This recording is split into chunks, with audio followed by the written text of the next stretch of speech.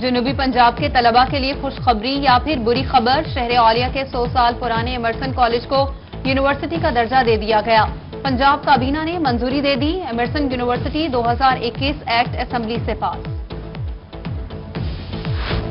غریب طلبہ کو زیور تعلیم سے محروم نہیں ہونے دیں گے، اساتذہ اور طلبہ سڑکوں پر، کالج کی قیمت پر یونیورسٹی نامنظور کے نعرے، کہا کہ طلبہ یونیورسٹی کی فیسیں ادا نہیں کر پائیں گے۔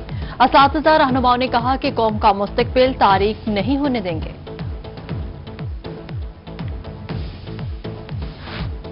پنجاب حکومت کا پبلک سیکٹر کالجز کے نام بدلنے کا فیصلہ، بی ایس پروگرام والے کالجز کا نام گریجویٹ کالجز ہوگا، ایسوسی ایٹ ڈگری والے کالجز ایسوسی ایٹ کالج کہلائیں گے۔ کامرس اور ہوم اکنامکس کالجز میں مارکیٹ بینڈ پروگرام متعارف ہوں گے۔ Be a B S C degree ختم کر دی جائے گی، ایچ ای سی کا مراسلہ جاری۔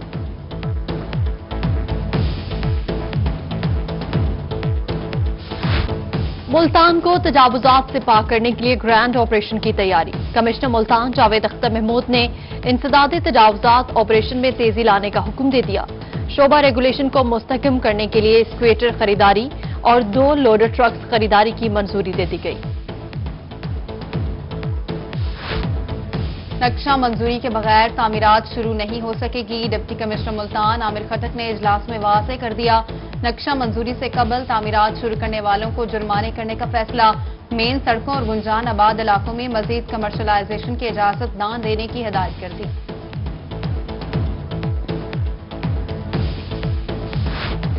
میاوالی میں غیر قانونی ہاؤسنگ کالونیز کے خلاف گرینڈ آپریشن، 27 غیر قانونی ہاؤسنگ سکیمز بلاک، کھاتے بند، مقدمات درج۔ ڈپٹی کمشنر نے تمام متعلقہ افسران کو لیٹرز جاری کر دیے۔ جامپور میں بھی گلشن کالونی کے مین گیٹ کو بھاری مشینری سے گرا دیا گیا۔ الرحمان کالونی مالکان کی جانب سے 2 دن میں فیس جمع کرانے کی یقین دہانی پر کارروائی مؤخر کر دی گئی۔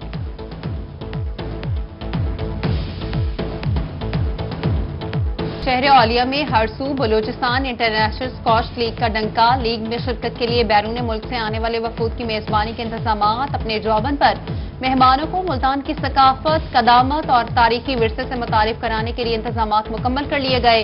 قلعہ کونا قاسم باغ پر واقع تاریخی دمدمہ بھی دمک اٹھا۔ بہاول وکٹوریہ ہسپتال میں مریضوں کے لیے خوشخبری، شعبہ ایمرجنسی میں 2 نئے الٹرا ساؤنڈ فراہم کر دی گئے۔ نیورو سرجری وارڈ میں جدید ترین آپریشن تھیٹر بھی قائم۔ Principal Quaid Azam medical college, M S اور چیئرمین بورڈ آف مینجمنٹ نے افتتاح کر دیا۔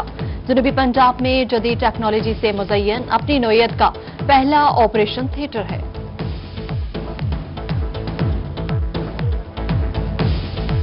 ڈیرہ غازی خان میں سکھیرا ارائی کے مقام پر دریائی کٹاؤ، بند نہ ہونے کے باعث کئی بستیاں دربدر، 400 ایکڑ رقبہ زیر آب آ گیا، متعدد بستیاں دریائے کنارے پر خطرے سے دوچار، مقامی کسانوں کا احتجاج، اعلی حکام سے نوٹس لینے کا مطالبہ۔ یوٹیلٹی سٹورز پر سستی اشیاء کا حصول خواب بن گیا، لودھرا میں یوٹیلٹی سٹورز پر 1 ماہ سے آٹا اور چینی نایاب، دکاندار من مانی قیمتوں پر چینی فروخت کرنے لگے۔ چینی کی قیمت میں 5 روپے اضافہ، قیمت 95 روپے فی کلو تک پہنچ گئی۔ کھانے وال میں بھی سستا آٹا اور چینی غائب، شہریوں کو سستی اشیاء کی فراہمی کا مطالبہ۔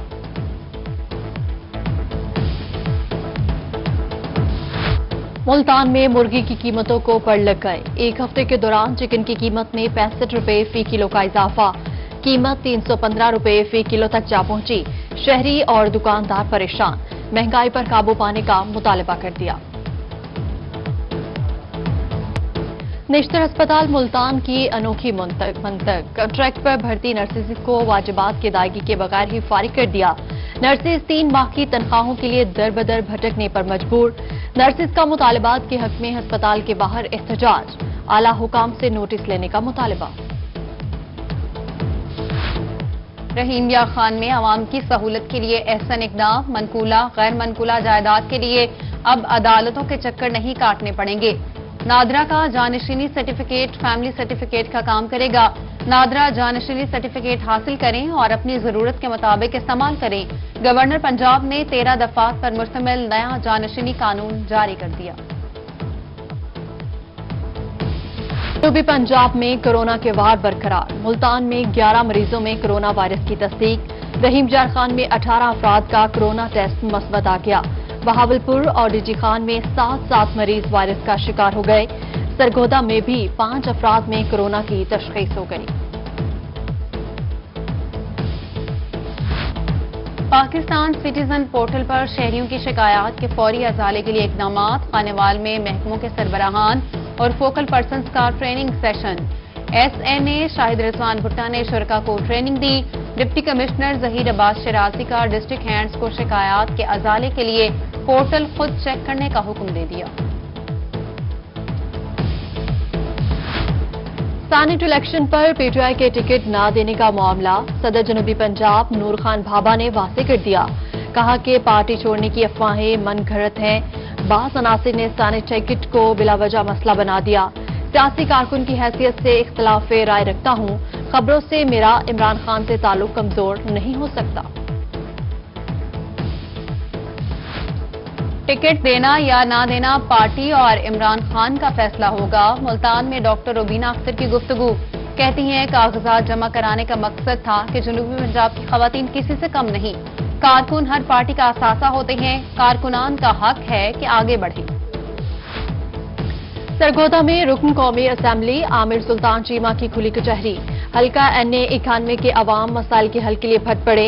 आमिर सुल्तान चीमा की हल्का में साफ पानी की अदब फराहमी और रोड की खस्ताहाली के मसाइल जल्द हल करने की यकीन दहानी।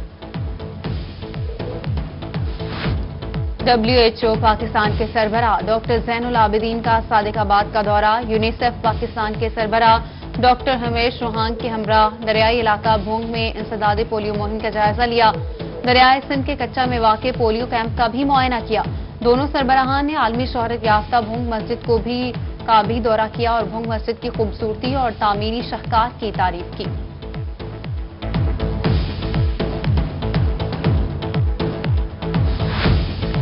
जनूबी पंजाब भर में पैरामेडिक्स का आलमी दिन। डिस्ट्रिक्ट शहबाज शरीफ अस्पताल मुल्तान और लोधरा में पैरामेडिक्स की जानिब से तकरीब का एहतमाम। केक काटा गया। कायद-ए-आज़म मेडिकल कॉलेज बहावलपुर में भी सेमिनार। प्रिंसिपल प्रोफेसर डॉक्टर शफकत अली तबस्सुम समेत दीगर की शिरकत। उधर बहावलनगर में पैरामेडिक्स एसोसिएशन की जानिब से मेंशनाबाद चौक से डिप्टी कमिश्नर ऑफिस तक रैली निकाली गई।